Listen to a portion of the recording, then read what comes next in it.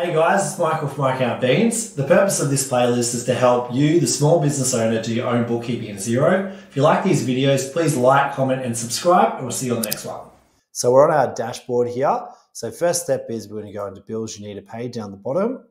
I've already started one off in draft, but if you want to set one from the beginning, click on bills here and it'll take you into the same screen we have here.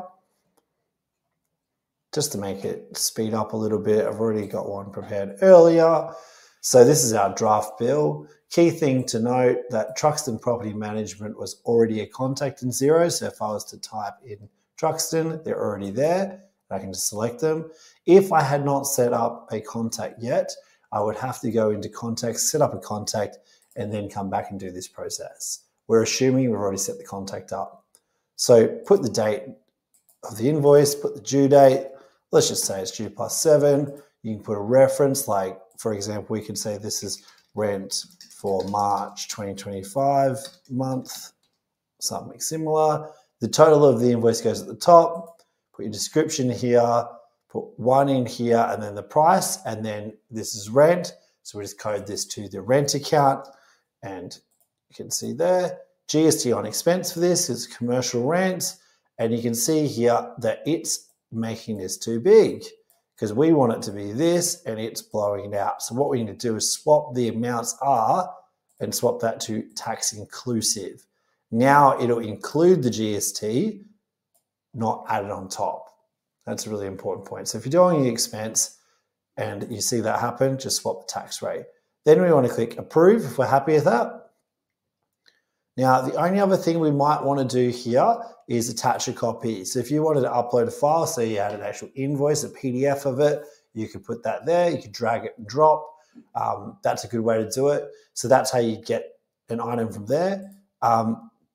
In a different video, we'll talk about what we use. We use a software called Dext, which takes a photo. You can take a photo of the receipt, or there's an email in function, and that basically saves you having to pre-fill all of these details. Dext AI will basically fill out almost all of this, and then you just might select the right classification if it's not picking that up, i.e. rent, telephone, whatever it is, but it saves you doing all this, and that image is attached to the transaction. But for this example, we're just showing how you do it in Xero, and all you do is do what we've just done then, attach the image if you want. If you don't want it, you don't have to. Then down the bottom here, what you're going to do is you're going to click on payment date. So let's just say, for example, we're doing something that was paid in March. Let's say they paid us on the 11th of March, for example. You could select the business bank account there and you can apply the payments. So that's one way of doing it. You can apply the payment on the bottom, or you can just apply the payment from the bank feed. So what I'm going to do now, I'm not going to apply this payment here, but instead I'm just going to go into the dashboard and I'm going to go to reconcile 28 items. And then what you're going to see here is this is our invoice here. This was the payment we're talking about, Truxton Property Management. It's picking up there's an invoice here. So what I like to do is I'd always like to, rather than just click OK, I like to type in the search and make sure this is the particular invoice.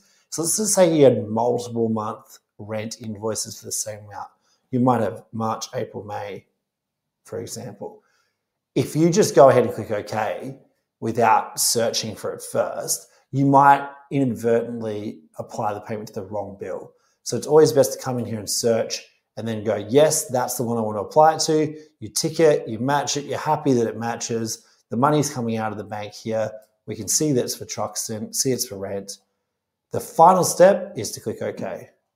Now that's reconciled everything. So you've gone, you put the expense in Xero as a bill, you've attached a copy of the invoice in the bill, you come into the bank feed, you now reconcile the money coming out of the bank to match it, and that's the whole job done.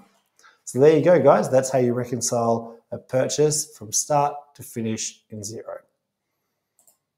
Hey guys, we hope you enjoyed this playlist. If your business is growing and you're finding it's too difficult to do your own bookkeeping, it's time to call an accountant. We'll leave our website in the link in the description below and we'll have a chat and see if we can help you out.